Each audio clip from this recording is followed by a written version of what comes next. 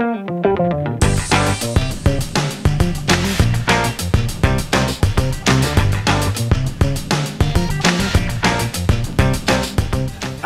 morning, welcome to the Y Cube in Wimbledon. I've been very kindly allowed to stay here for the next 2 evenings. So stayed here, got here last night, and as you can see, I'm actually just cooking breakfast at the moment. It's an excellent use of space, much bigger than normal room I'd normally stay with, and you've got a kind of studio, kitchen, bathroom, decent sized double bed.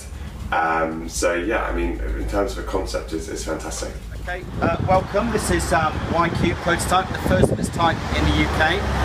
This came on the back of a lorry. It takes about 20 minutes to install, and this will last here, if we wanted it, for over 60 years. Come on through. Here we have a fully functioning kitchen, a living space, ideal for a single person. We've got a proper double bedroom with its own separate door, and then we've got an ensuite facility which gives you a toilet and a large walk-in shower. So this is the rough design for the first scheme. We've got planning permission for 37 units in Mitcham. This is a site that we've purchased, and then 37 units. All that's been financed through social investors. And then this will then provide accommodation for single people in Merton at a rent of £145 a week.